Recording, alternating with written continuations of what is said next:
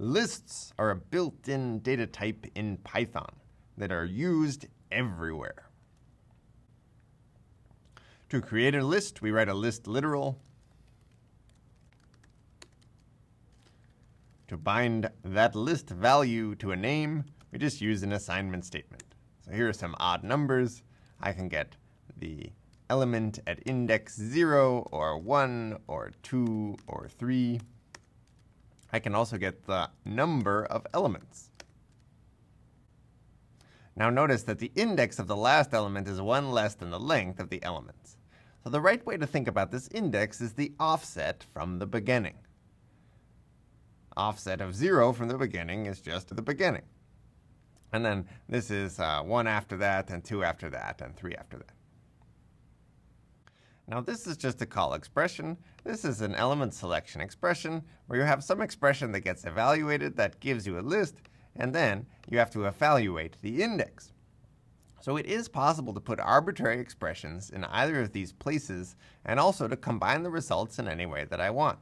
So I could say odds 3 minus odds 2, and that gives me the number 2. I could then use that as an index into odds. So that means you can put an arbitrary expression here, which gets evaluated first, an arbitrary expression there, which gets evaluated second, and then once you have the value here, which is a list, and the value here, which is an integer, you can look up the particular element in the list. So when working with lists, we use list literals.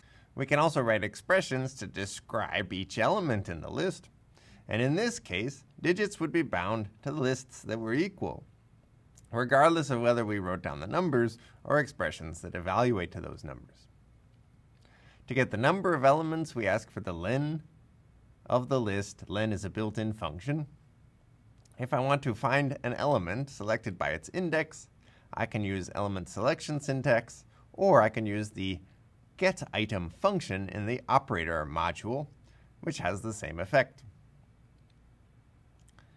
In order to combine two lists together or form repetitions of lists, I actually just add and multiply. So if I say the list 27 plus the digits list times 2, multiplying the digits list times 2 just replicates its elements twice. And then adding those to the end of list 27 gives me one long list with 10 elements. I could also use the add and mul functions from the operator module. Finally, the elements of a list need not be integers.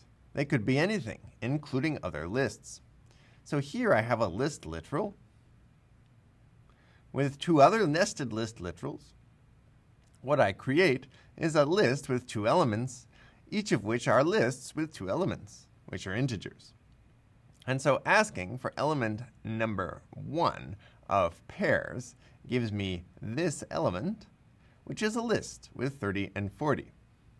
So here you see that there's a combined expression, in this case an element selection expression, giving me a list, which I then select an element from in order to get the number 30.